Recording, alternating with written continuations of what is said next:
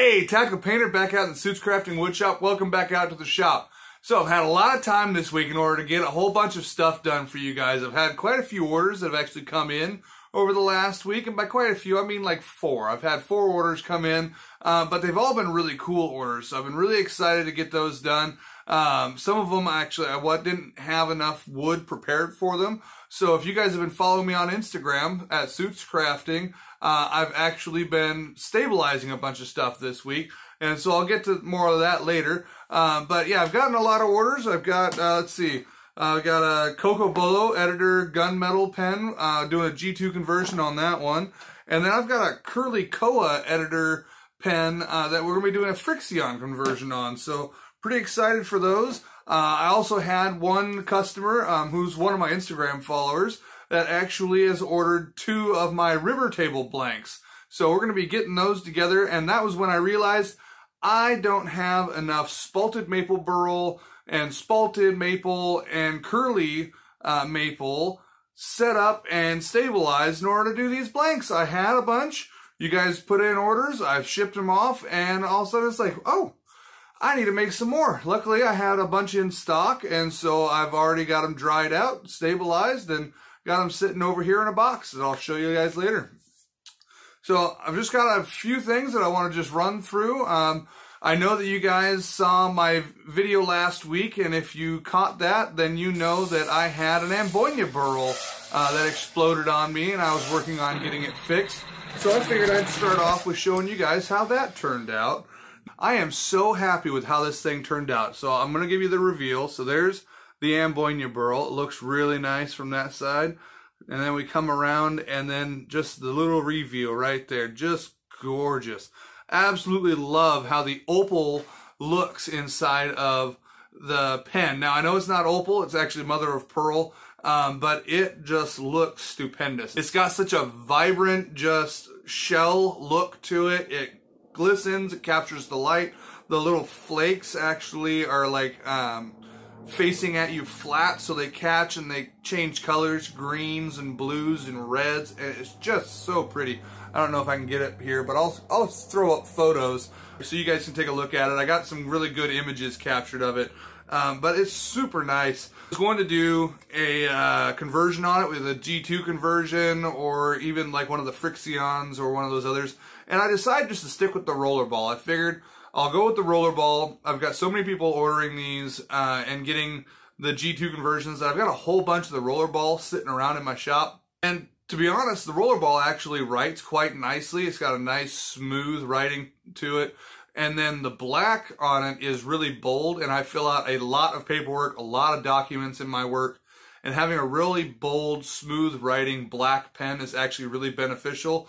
And so I pulled this out a few times at work, and actually one time at a doctor's appointment for my daughter. And I've already had a few people comment and ask me to make some blanks and on purpose chunk out some sections so I can add in that pearl effect. And so that's kind of exciting. I don't know if I'm necessarily going to chunk out the section, but I think what I might do is I might do like some scalloped blanks, and then scallop the blank and then fill it in with opal, and then scallop it from another angle and fill that in with opal, and maybe do some different variations on that and see what people think. So I think it'll be fun. I've been doing some research on scalloping pen blanks, and we'll see how that turns out. If you guys want to see how that's done, go ahead and let me know in the comment section down below, and I'll be sure to do a tutorial on it. So last night I got those other pens drilled and glued, and they're ready to turn today. But while they were gluing up, I decided, you know what, I'm going to turn a pen that I've had sitting up in this top corner. This is like my want to get done for myself or research shelf that I've got up here in the very top above the camera. You can't see it. But I've had a pen that's been sitting up there for a while. It's a Slimline Pro click pen, and it's a maple burl, and it's a cosmic cloud blank. The blue that's in there actually will transition to purple at the right angles, which I can't get with the lighting the way that I've got it. But it does transition, and it looks really cool. I was thinking about keeping this one for myself, but I think what I'm going to do, I'm actually going to pair it up with a nice gift box, and I'll throw this online so you guys can purchase it. I've got this nice new Ambonia burl pen that I'm in love with, so I was going to do this one up for myself, and I was going to carry it myself, but I am going to actually throw it out to you guys. So if you guys want this, come by my Etsy shop. I'll be selling it on there with a nice gift box. You can either get it for yourself or get it for a friend, family member, whatever you want. It does have glitter and things in it, so it does kind of sparkle and twinkle, and it's got that color shift to it, and it's really a nice pen. And then that section of maple burl on top is really a pretty maple burl. It's got really nice figuring to it and some eyes, and it's nice overall. I really like it. It's got a nice clicking action for you click addicts out there. You know who you are. It's a nice pen. So if you guys want to pick that up, come by my Etsy shop, and I'll be happy to sell it to you. So if you guys follow me on Instagram, you'll have probably already seen the video that I put up of me cutting up some Ambonia burl in order to get these pens done, those Rollerball G2 converted pens. And actually my second to last piece of Ambonia burl that I've got in stock. And the one piece that I do have left of the red Ambonia, I actually won't sell. It's the very first piece that I ever acquired on eBay. And it's got such a beautiful appearance to it that I actually like to take photos of things on top of it. And it gives a really nice contrast for some stuff. So I actually will never sell it. It's the very first piece that I ever bought of wood online. It's kind of like you've reached a certain accomplishment point, and it's like I had a little extra money to get something super exotic, and so that was the very first piece that I ever got. And so it's one of those, like, you buy a restaurant, the very first dollar you ever make, you put it in a plaque, you hang it on the wall, and it's something you're proud of. And that's kind of what that piece of Ambonia burl is for me. I bought it when I first started making some good money and wanted to get something super exotic, and I picked it up, and I got it actually at a really good price. But it's a proud moment for me, and so I actually like to just hold on to it. I like to look at it occasionally. It's a really beautiful piece. But because of that, after cutting up that last section, I needed to get some more. So I actually found a guy online that I was able to pick up some Ambonia burl from. So it arrived in the mail actually just yesterday. And here it is. It's just a nice piece of Ambonia burl, real nice section, about 2 inches thick, so I'll be able to get plenty of blanks out of it.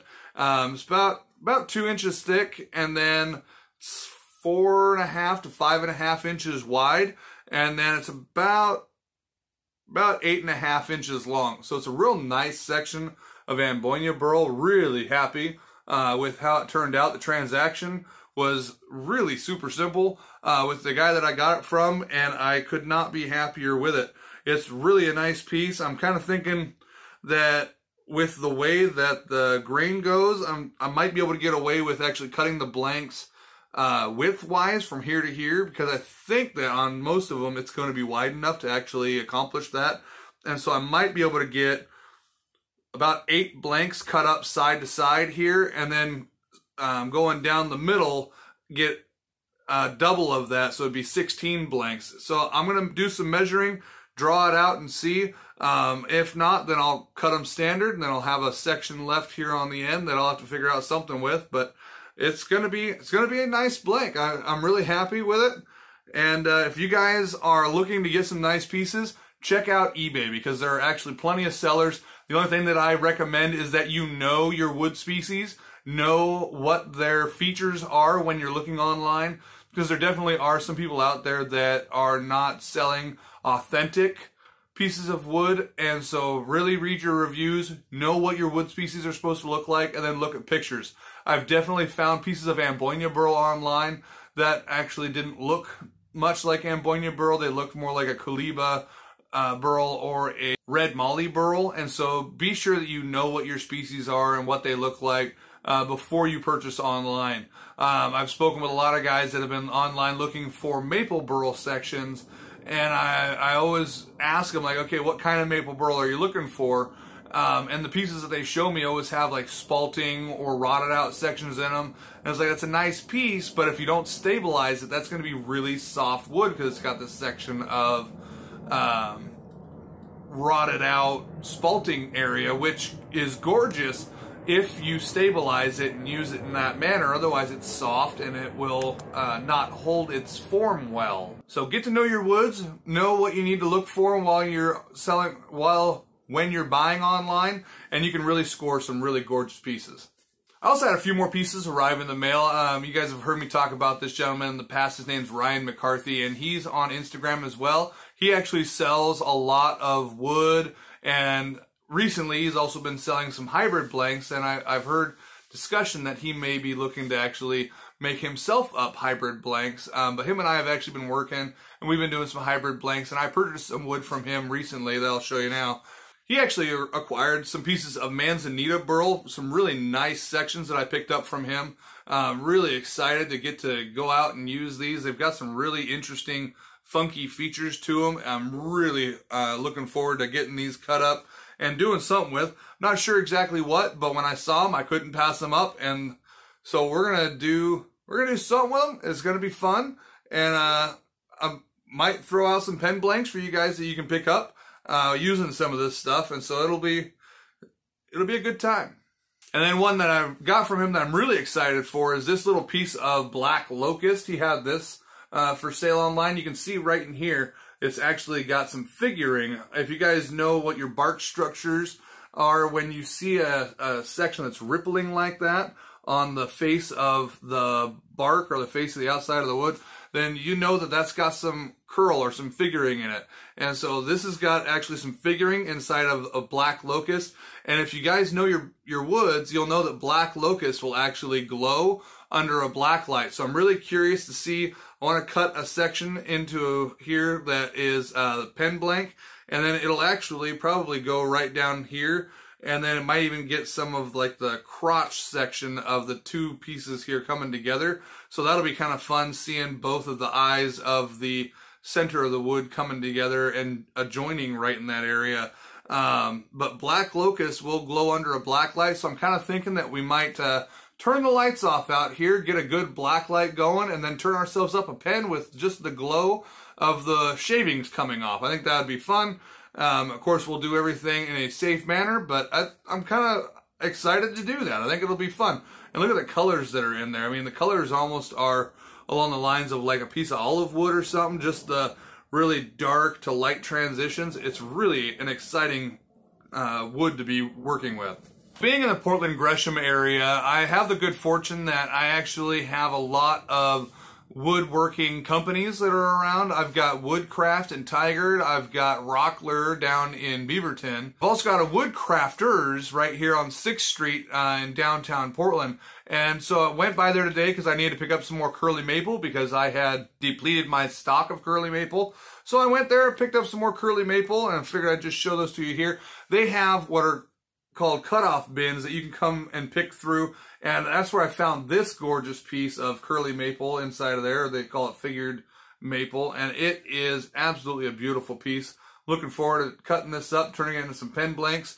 It's sitting at about 2, maybe 3 feet long, and then it's about 3 inches thick, so it's a really nice piece. Got some good curl to it. And the same goes for this one. This one's really rough still. It doesn't have any sanding or anything done to it, and but it's got some really gorgeous curls. You can see how tightly they are rippling right through that rough section on the face when they dried it out. So this is completely unsanded. It's still in its rough form, but you can see all that curling.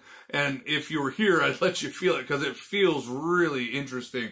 But yeah, it got a lot of good curl to it, and I'm really looking forward to getting that cut up, getting those dried out and stabilized, because stabilization really accentuates the contrast of the curl in the wood. So I'm going to get those stabilized, and we'll have those all ready for pens and then for the river table blanks. And while I was there, I accidentally looked into the bin that was next to the figured maple, and it was the quilted maple bin, and I found a piece in there that was sitting right up in the front. And they probably did it on purpose because they knew somebody like me was going to come along and see it and not be able to pass it up. But check out this gorgeous piece of quilted maple. It is absolutely beautiful.